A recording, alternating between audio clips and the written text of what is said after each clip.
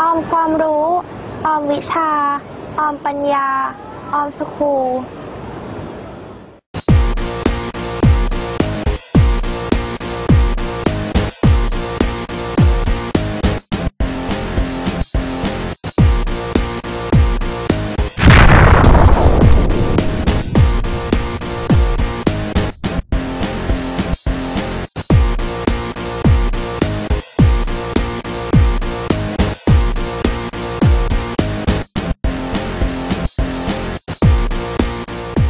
เมื่อกี้เราก็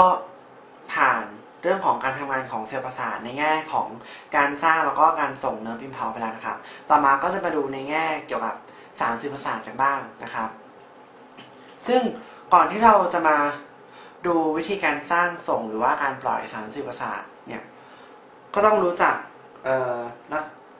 คำว่าไซแนปก่อนนะครับไซแนปหรือว่า synaptic cleft ก็คือเป็นบริเวณที่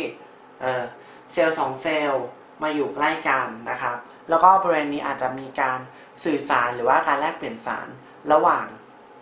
เซลล์ที่มาอยู่ชิดกันนะครับซึ่งตัวไซแนปหรือว่า synaptic cleft เนี่ยมันจะมีอยู่2อย่างนะครับก็คืออันแรกเป็นแบบ electrical synapse นะครับ electrical synapse ก็คือเป็นไซแนปที่กระแสไฟฟ้าเนี่ยสามารถวิ่งผ่านได้นะครับหรือว่าเนิร์ฟอิมพัลสามารถวิ่งผ่านได้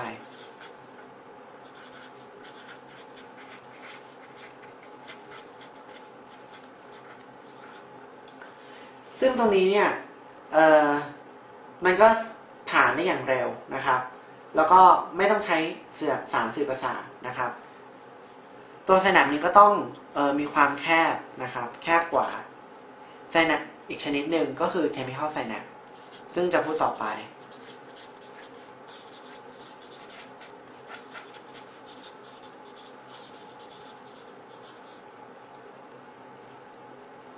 แล้วก็ในเมื่อเนื้อพิมพ์เผาวิ่งผ่านได้เนี่ยความเร็วในการส่งนะครับก็จะเยอะกว่า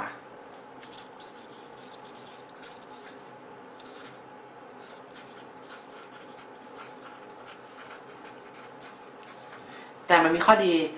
มันก็ต้องมีข้อเสียของมันก็คือเมื่อมัน2เซลล์มันชิดกันมากนะครับตัว nerve impulse มันสามารถวิ่งย้อนกลับได้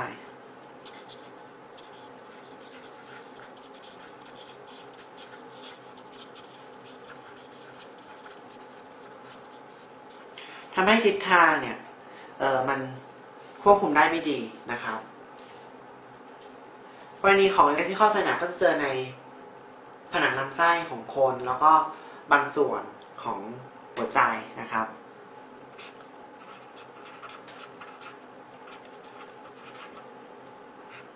ซึ่งส่วนในหัวใจที่มีสแนปแบบนี้ก็คือระหว่างcardiac myocyte นะครับ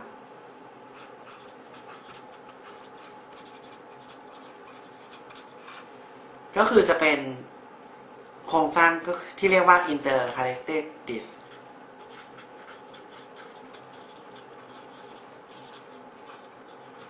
นะครับ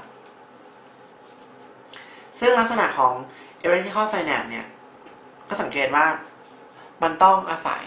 จังชันหรือว่าบริเวณเชื่อมต่อระหว่างเซลล์เนี่ยที่ชื่อว่า gap junction นะครับก็คือเป็นแบบนี้นะขยายออกมาก็จะเป็นลักษณะแบบนี้ตัว gap junction เนี่ยมันจะมีโปรตีนนะครับที่อยู่บนเซลล์เมมเบรนสองฝั่งนะครับแล้วมาเชื่อมติดกันนะครับโปรตีนเหล่านี้ก็เรียกว่า gap junction channel นะครับซึ่ง gap junction ตัวนี้มันอนุญาตให้ตัวของไอออนเนี่ยวิ่งผ่านได้เพราะฉะนั้นกรณีของ electrical synapse เนื้อพิมพ์เผามันวิ่งผ่านเนื้อพิมพ์เผาในที่นี้ก็คือตัวของไอออนนั่นเองนะครับเพราะฉะนั้น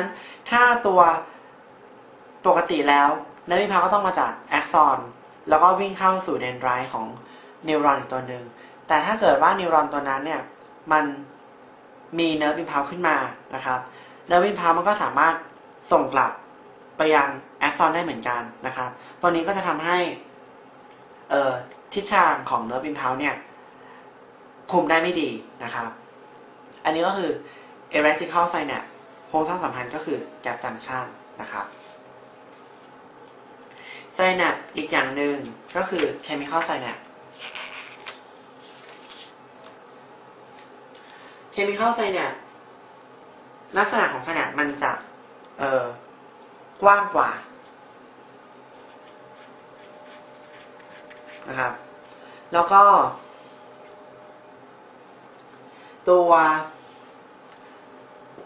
สารที่ต้องใช้นะครับเ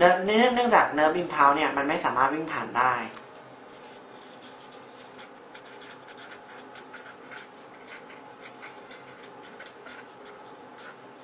เพราะว่าบริเวณฟลูอิดหรือว่าของเหลวที่อยู่ในไซแนปเนี่ยมันมีความต้านทานไฟฟ้าสูงนะครับ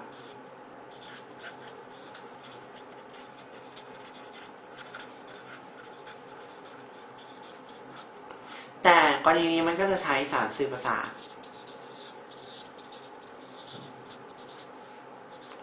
ในการสื่อสารระหว่างเซลล์แทนนะครับเพราะฉะนั้นซึ่งสารสื่อประสาทเนี่ยเป็นสารเคมีใช่ไหมครับเขาเลยเรียกว่า chemical synapse นะครับ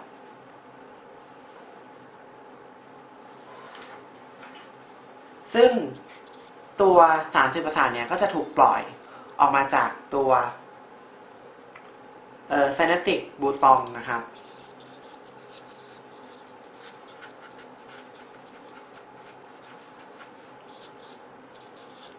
ซึ่ง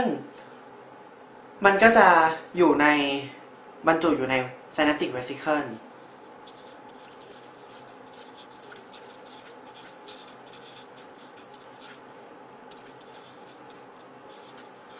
นะครับแล้วตัวเซลล์ที่รับเนี่ยก็ต้องมี receptor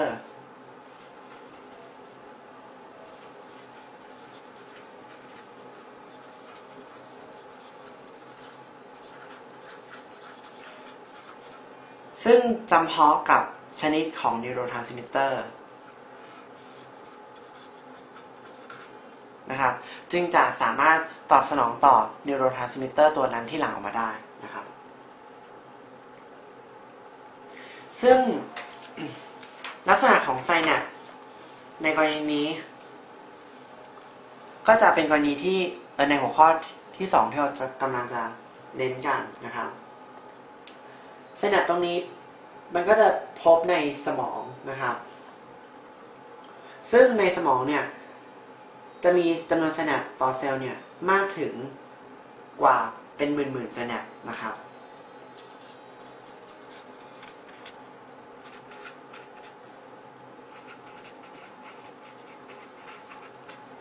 ต่อเซลล์นะครับเพราะว่าตัวไซแนปส์เนี่ยสามารถเกิดได้ทุกที่นะครับไม่ว่าจะเป็นตัวของเดนไดรต์ตัวของเซลล์บอดี้หรือว่าตัวของแอ็กซอนนะครับอย่างที่พูดไปแล้วนะแล้วก็ข้อดีของ chemical synapse ตรงนี้ก็คือตัวฟลูอิดที่อยู่ในไซแนปส์เนี่ยมันมีความต้านทานไฟฟ้าดีนะครับมันก็เลยไม่มีการกระแสไฟฟ้าหรือว่ากระแสประสาทเนี่ยย้อนกลับนะครับไม่เกิดขึ้น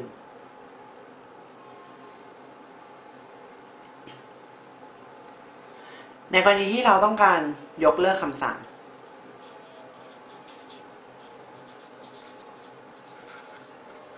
นะครับก็คือจะทำได้2แบบอันแรกก็คือตัว presynaptic neuron เนี่ยหยุดหลั่ง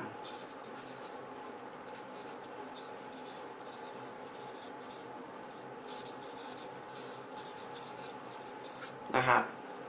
หรืออย่างที่2ก็คือตัว postsynaptic เนี่ยจะหลั่งเอนไซม์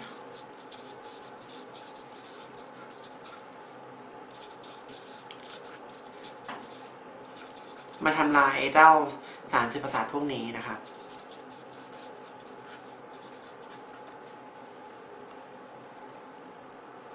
NT เขาย่อเป็น neurotransmitter นะครับ ซึ่งการหลั่งสารสื่อประสาทเนี่ยมันเกิดขึ้นได้ยังไง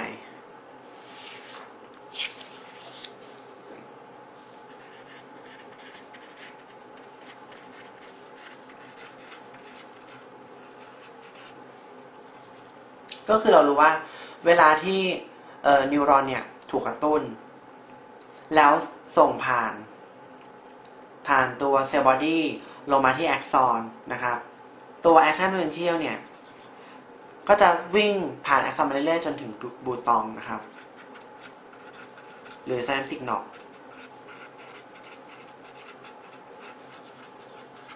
นะครับเวลามีแอคชั่นโพเทนเชียลวิ่งเข้ามาเนี่ยตัวเมมเบรนโพเทนเชียลของไซนัปติกน็อกตรงเนี้ยตอนนี้ก็จะเป็นบวก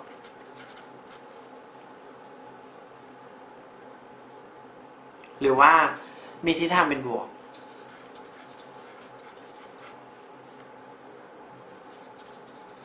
ใกล้ค่าบวกนะครับตรงนี้มันก็จะกระตุ้นให้แคลเซียม channel เนี่ยซึ่งเป็นแคลเซียม channel ที่อยู่บริเวณ synaptic knob เปิดออก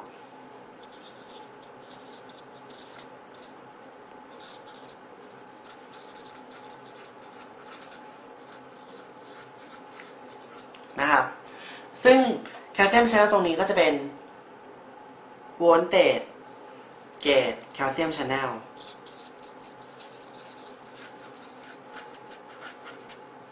คำว่า voltage gate calcium channel ก็คือเป็น calcium channel ที่ตอบสนองต่อการเปลี่ยนแปลงไปของโวลต์ก็คือตอบสนองต่อการเปลี่ยนแปลงไปของแสงไฟฟ้าภายในเซลล์เพราะว่าปกติบริเวณนั้นน่ะก็จะเหมือนกับแอ็กซอนทั่วไปก็คือเมมเบรนโพเทนเชียลจะเป็นลบนะครับก็คืออยู่ในค่า resting แต่พอมีแอคชั่นโพเทนเชียลวิ่งเข้ามาเมมเบรนโพเทนเชียลตรงนั้นมีแนวโน้มที่ใกล้บวกซึ่งถ้าเมมเบรนโพเทนเชียลที่เปลี่ยนไปก็จะไปกระตุ้นให้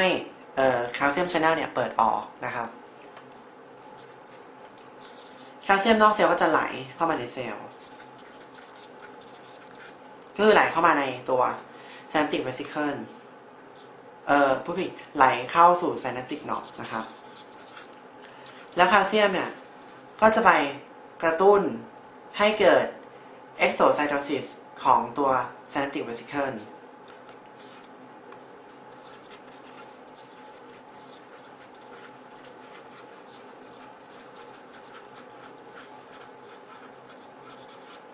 นะครับเพราะฉะนั้น neurotransmitter เนี่ยก็จะถูกหลั่งออกมานะครับอันนี้ก็จะเป็นวิธีการหลั่งสารสื่อประสาทนะครับ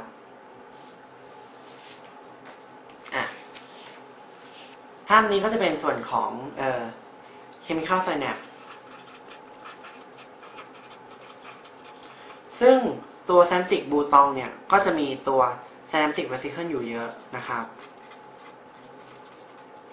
ผิดกับตัว electrical synapse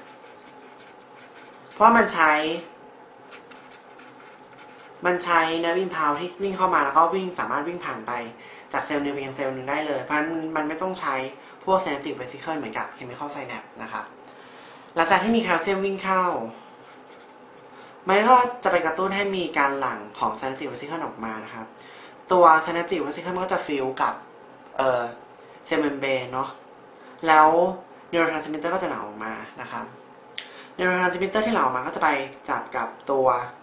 receptor ตัวนี้ก็จะอยู่บนdendrite หรือว่าโซมาหรือว่าแอ็กซอนของนิวรอนอีกอันหนึ่งนะครับ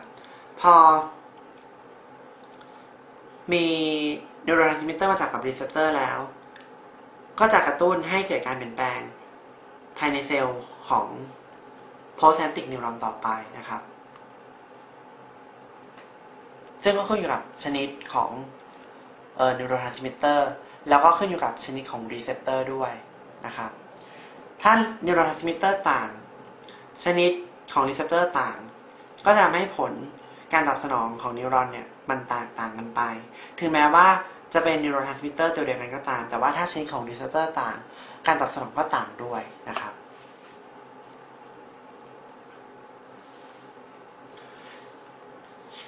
นิวโรทรานสมิเตอร์ที่ควรรู้จักนะครับอันแรกก็คืออะซิทิลโคลีนเรียกว่า ACH เป็นนิวโรทรานสมิเตอร์ที่พบมากแล้วก็บ่อยที่สุดในร่างกายนะครับ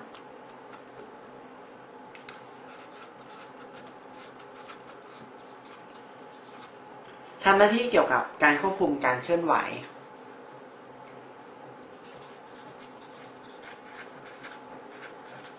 ของสเคเลตันมัสเซิลก็คือกล้ามเนื้อลายนะครับแล้วก็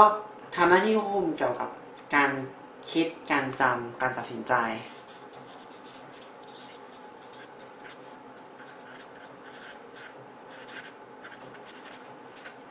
นะครับซึ่งหลังจากการที่อะซิทิลโคลีนจับกับอะซิทิลโคลีนรีเซพเตอร์แล้วเนี่ยมันก็จะสามารถถูกสลายได้โดยเอนไซม์ที่ชื่อว่าอะซิทิลโคลีนเอสเทอเรส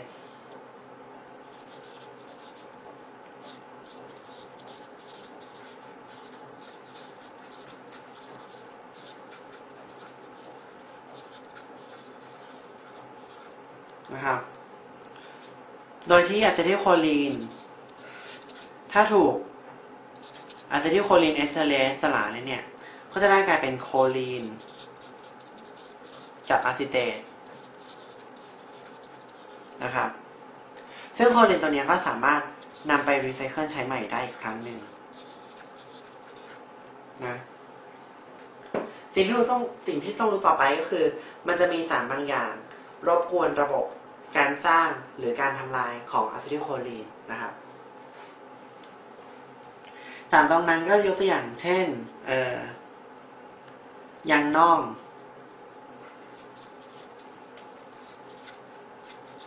คือคิวแรซึ่งเป็นยาพิษที่ใช้ในการเขาจะเอามาอัดหัวลูกดอกก่อนเวลายิงสัตว์นะครับซึ่งยางน่องตรงนี้มันจะทำหน้าที่เป็นอะซิทิลโคลีนรีเซพเตอร์บล็อกเกอร์นะครับ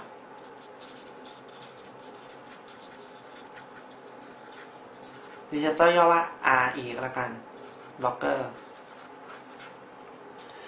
ก็จะเป็นสารที่ไปจับกับตัวอะซิทิลโคลีนรีเซพเตอร์ทำให้อะซิทิลโคลีนมันไม่สามารถจับกับอะซิทิลโคลีนรีเซพเตอร์ได้เพราะฉะนั้นการเคลื่อนไหวของกล้ามเนื้อเนี่ยก็จะเสียไปพูดง่ายคือเป็นอัมพาตนะครับก็เลยใช้ในการอาบหัวลูกดอกเวลายิงสัตว์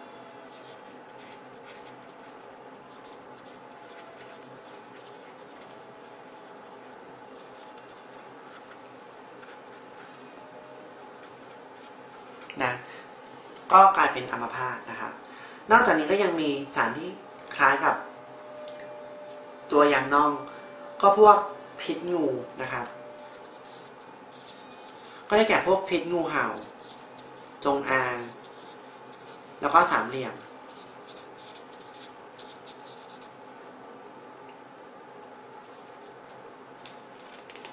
นะครับสิ่งที่อันตรายที่สุดก็คือเวลากล้ามเนื้อเป็นอัมพาตเนี่ยมันไม่ได้กินแค่แขนขาอย่างเดียวแต่มันจะกินกล้ามเนื้อกระบังลมด้วยนะครับเพราะว่ากระบังลมก็จะมีส่วนที่เป็นกล้ามเนื้อลายนะครับ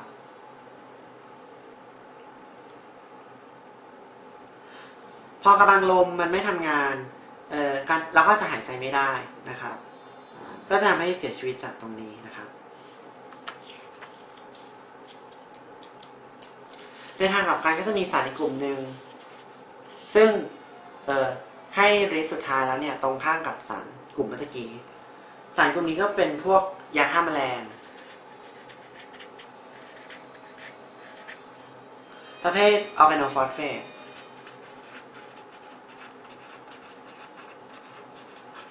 นะครับแล้วก็พวกแก๊สพิษประเภทเนิร์ฟแก๊สซึ่งเคยมีคนเอามาใช้ในช่วงสงครามนะครับซึ่งสารพวกนี้ทำหน้าที่เป็นตัวยับยั้งอะเซทิลโคลีนเอสเทอเรตนะครับหมายความว่าตัวอะเซทิลโคลีนก็จะจับกับอะเซทิลโคลีนรีเซปเตอร์ตลอดไปนะครับเพราะว่าอะเซทิลโคลีนเอสเทอเรตมันถูกยับยั้งทำให้กล้ามเนื้อเนี่ยก็เหมือนกับถูกกระตุ้นอยู่ตลอดเวลา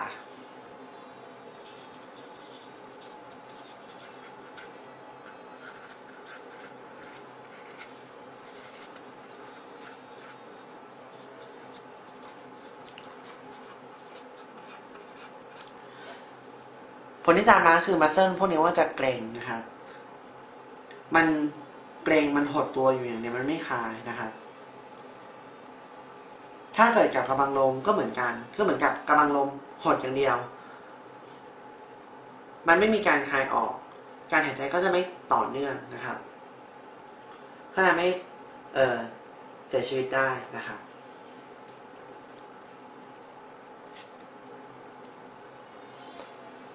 มันก็จะมีโรคที่เกี่ยวกับภูมิคุ้มกันบางโรคเนี่ยมันจะสร้างแอนติบอดีต่ออะซิทิลโคลีนรีเซปเตอร์นะครับทำให้มันไปคล้ายๆเป็นตัวบล็อกไม่ให้อะซิทิลโคลีนตัวจริงเนี่ยจากแบบรีเซปเตอร์ได้นะครับโรคนี้ก็จะทำให้อาการก็คือกล้ามเนื้ออ่อนแรง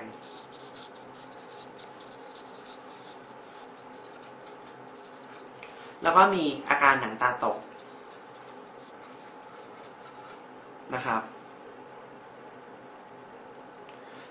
โรคนี้ก็คือ myasthenia gravis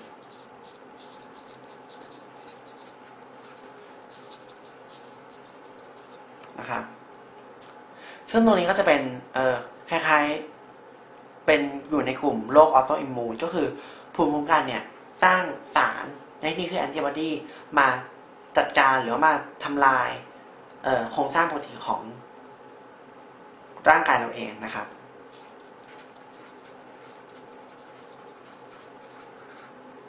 พวกนี้ก็จะมีปัญหาเกี่ยวกับการหายใจด้วยเหมือนกันนะก็เหมือนกับ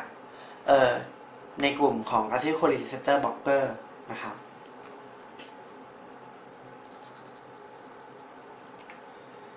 อีกโรคหนึ่งก็จะเกี่ยวข้องเกี่ยวกับการที่ปริมาณของอะเซทิลโคลีนมันลดลงนะครับ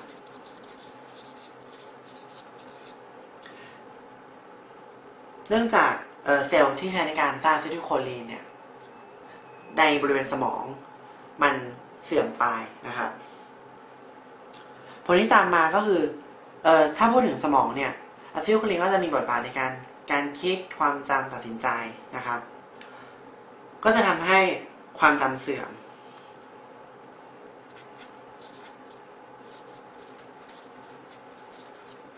นะก็จะมีอาการหลงลืมนะครับซึ่งความจำที่เรียกว่า recent memory เนี่ยจะถูกเสียไปก่อน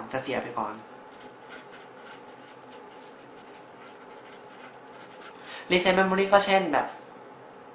ถามว่าเมื่อวานตอนเช้ากินข้าวกับอะไรแบบนี้ครับก็คือ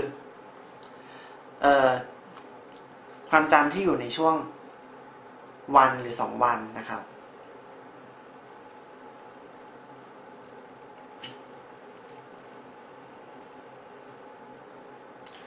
แล้วก็นอกจากความจำเสื่อมเนี่ยกระบวนการคิดหรือว่าการใช้ชีวิตประจำวันเนี่ยก็จะเสียไปด้วยยกตัวอย่างเช่นลืมว่าอุปกรณ์แบบรีโมทโทรทัศน์เนี่ยใช้ยังไงนะครับ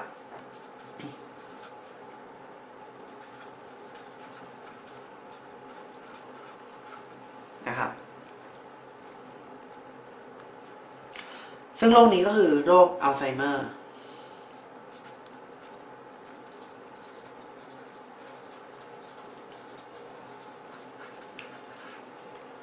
นะครับ ซึ่งอัลไซเมอร์ก็จะเกิดได้จากหลายสาเหตุนะครับอาจจะเกิดจากตัวโปรตีนบางอย่างในสมองผิดปกติ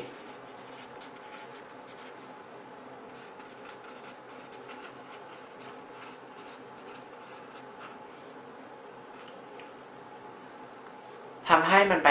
สะสมนะครับแล้วก็ทำลายเซลล์ที่สร้างอะซิทิลโคลีนนะครับหรือว่าจะเกิดจากการขาดออกซิเจนของเซลล์ประสาทซึ่งตัวนี้ก็อาจจะเกิดจากการที่มีหลอดเลือดอุดตันนะครับ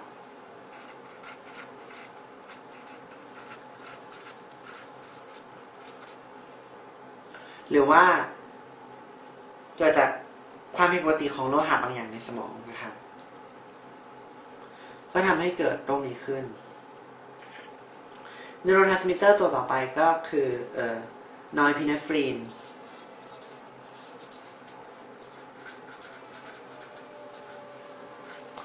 หรือชื่อว่านอร์อะดรีนาลีนก็ได้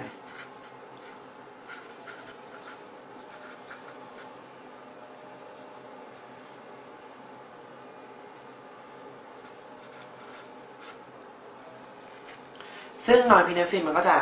คล้ายกับ ตัวอีกตัวหนึ่งคืออีพิเนฟรีน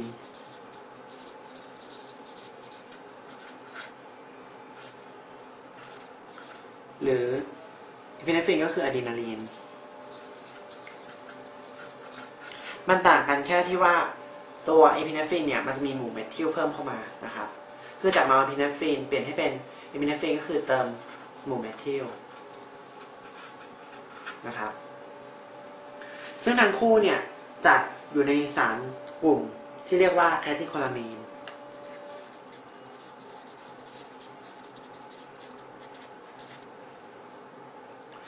ซึ่งสองตัวนี้ก็จะเป็นฮอร์โมนที่ได้มาจากอะดรีนาลเมดูล่านะครับนอกเหนือจากสร้างจากนิวรอนนะก็คือตัวนอร์พิเนฟรีนเนี่ยหลังจากตัวนิวรอนได้นะครับแล้วก็ทั้งสองตัวเนี่ยสามารถหลั่งมาจากอะดรีนาลเมดูล่าได้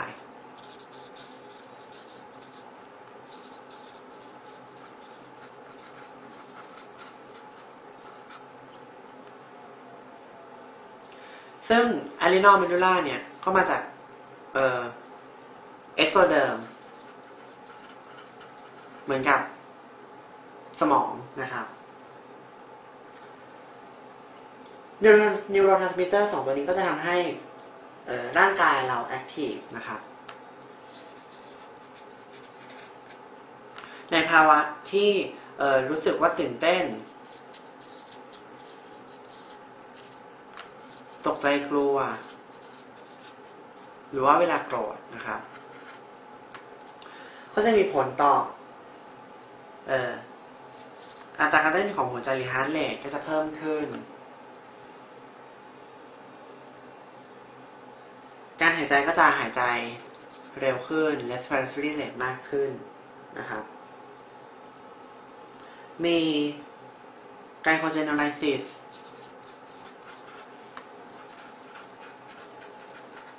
ก็คือการที่ตับสลายไกลโคเจนให้กลายเป็นกลูโคสนะครับเพื่อที่เอากลูโคสตัวนี้มาใช้ในการเป็นแหล่งพลังงานเพื่อที่จะรับมือกับภาวะตื่นเต้นตกใจกลัวพวกนี้นะครับเราก็รู้สึกว่ามีแรงมากนะครับอย่างเวลาตกใจไฟไหม้ยกของได้นะครับเราพลังงานตรงนั้นมาจากไหนก็คือเอามาจากพวกนี้นี่เองนะครับทำให้เรามีแรงทำอะไรเพื่อที่จะสู้กับสิ่งที่เราตกใจนะครับแล้วนอกจากนี้สารเคมีบางอย่างก็สามารถกระตุ้นการหลั่งของสารกลุ่มแคทิโคลามีนได้นะครับ ยกตัวอย่างเช่นแอมเฟตามีน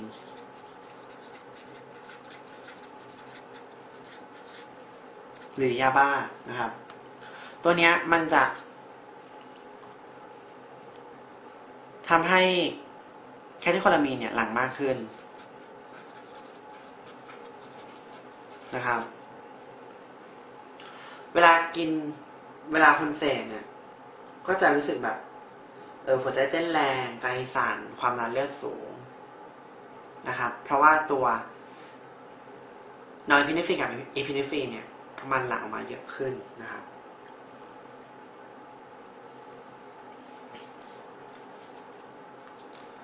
นิวโรทรานสมิตเตอร์ตัวต่อไปก็คือเอนโดรฟิน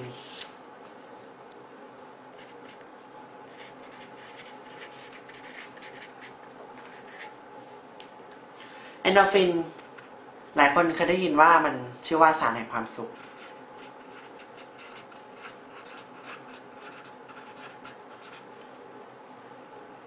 ก็คือถ้าหลั่งแล้วก็จะรู้สึกว่ามีจิตใจปลอดโปร่งนะครับรู้สึกสบายตรงนี้ก็จะได้จากการออกกำลังกายแล้วออกกำลังกายก็จะมีการหลั่งเอนโดรฟินเยอะนะครับซึ่งมันก็จะเป็นสารที่ตรงข้ามกับพวกแคทิโคลามีนเมื่อกี้นี้นะครับ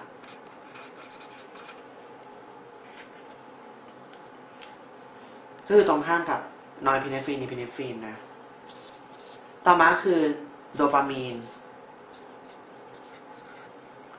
เราจะมีโดปามีนก็จะเป็นสมาชิกในกลุ่มแคทิโคลามีนด้วยเหมือนกันนะครับแต่ว่ามันจะทำหน้าที่เกี่ยวกับการป้องกันการสั่นของกล้ามเนื้อ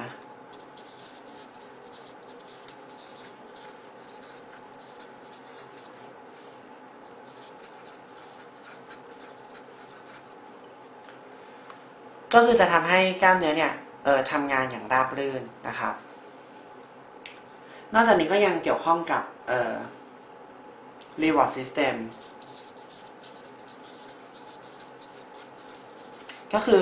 การที่เราทำอะไรแล้วเรามีความรู้สึกว่าเราพอใจหรือว่าชอบใจในสิ่งนั้นนะครับเวลารู้สึกงั้นก็เกิดจากการที่โดปามีนมันหลั่งนะครับรวมทั้งมันก็ยังมีบทบาทในการควบคุมการหลั่งฮอร์โมนที่ชื่อว่าโปรแลคตินด้วยโดยที่ถ้าโดปามีนหลั่งตัวโดปามีนมันจะไปยับยั้งการหลั่งของโปรแลคติน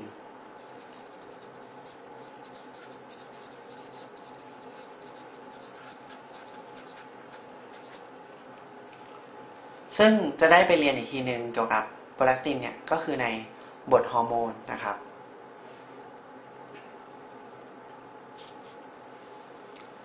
ในกรณีคนที่คนแก่นะที่ขาดโดปามีนนะครับก็จะไม่เกิดอาการนะครับโดยเฉพาะอย่างยิ่งอาการที่เกี่ยวกับตัวมัสเซิลนะครับก็คือจะทำให้มือสั่นนะเพราะว่ามีโดปามีนน้อยลงนะครับโรคนี้ก็คือโรคพาร์กินสัน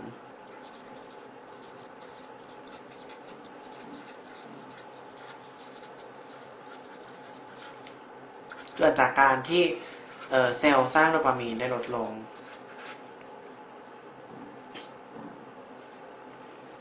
ก็ทำให้มือสั่นนะครับเวลาเดินก็จะก้าวขาได้สั้นๆนะครับเคลื่อนไหวการให้ไหวโดยรวมก็จะช้าลงนะครับปริมาณการเคลื่อนไหวหรือว่าrange เนี่ยก็จะความสามารถในการเคลื่อนไหวก็จะทำได้แคบลงนะครับ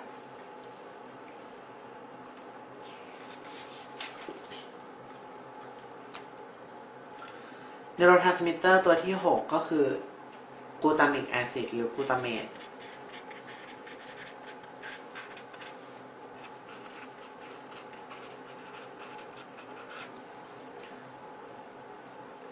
ซึ่งก็เป็น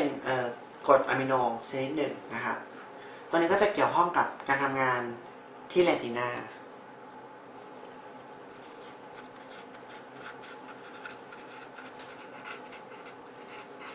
ก็เกี่ยวกับเซลล์ที่รับแสงนะครับซึ่งก็จะมีกลไกในการเปลี่ยนสัญญาณแสงให้กลายเป็นสัญญาณประสาทแล้วก็ส่งไปยังสมองใหญ่เพื่อแปลงมาเป็นภาพนะครับอันที่7ก็คือซีโรโทนินหรือย่อว่า 5-HT เข้ามาจากคำว่า 5 ไฮดรอกซีทริปทามีน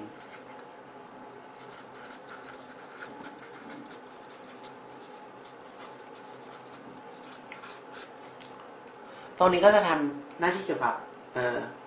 การนอนหลับนะครับถ้ามีเซโรโทนินน้อยนะครับก็จะทำให้นอนไม่หลับรวมทั้งกรณีของคนที่เป็นโรคซึมเศร้าเนี่ยหรือว่า depression ก็จะพบว่าเขาจะมีปริมาณเซโรโทนินเนี่ยลดลงนะครับตัวต่อมาก็คือ NO ก็ย่อมาจาก nitric oxide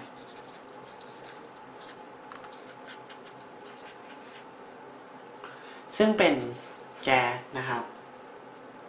nitric oxide ก็จะเกี่ยวกับการคลายตัวของกล้ามเนื้อเรียบนะครับ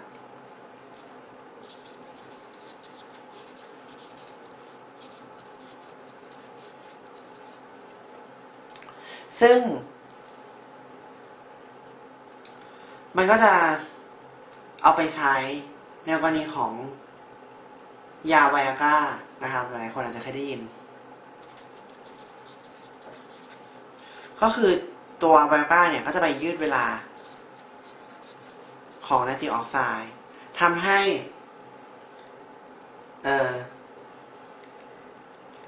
กล้ามเนื้อของหลอดเลือดบริเวณเพนนิสเนี่ยหรือว่าองคชาตมันคลายตัวเลือดมันก็จะค้างอยู่ในเวสเซลตรงนั้นได้ก็ทำให้เพนนิสเนี่ยตั้งตัวได้นะครับ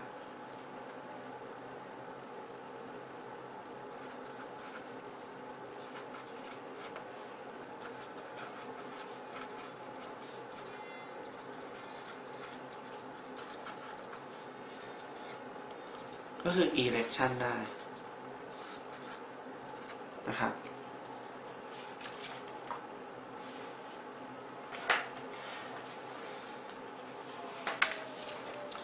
แล้วก็ neurotransmitter 2 ตัวสุดท้ายก็คือไกลซีนกับกาบาหรือกาบาก็ย่อมาจากคำว่าแกมมาอะมิโนบิวทิริกแอซิดตรงนี้ก็จะเป็น neurotransmitter ที่ทำหน้าที่ยับยั้งนะครับโดยที่การยับยั้งตรงนี้ก็คือจะต้านการเกิด action potential นะครับโดยที่มันจะไปกระตุ้นทำให้คอไลออนเนี่ยวิ่งเข้า postsynaptic neuron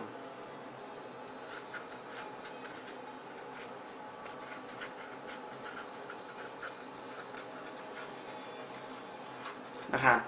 เพราะฉะนั้นมันก็จะเกิดภาวะ hyperpolarization นะครับการเกิด action potential คราวนี้ก็จะยากนะครับเพราะว่าถ้ามันอยู่ในช่วง hyperpolarization น่ะ เมมเบรนโพเทนเชียลมันต่ำกว่าเทโชอยู่เยอะก็คือมันก็คือเปรียบเสมือนกับเทโชมันอยู่ห่างออกไปมากขึ้นแอคชั่นโพเทนก็จะเกิดยากขึ้นนะครับก็จะจบในหัวข้อneurotransmitter นะครับต่อมาเราก็มาดูองค์ประกอบโดยรวมหรือว่าโครงสร้างโดยรวมของระบบประสาทกันออมอะไรไม่สู้ออมปัญญาออมวิชาออมความรู้จะเกิดผลออมสกูลอยากเห็นน้องเอ็นติดทุกคนพี่จึงค้นความรู้ให้น้องดู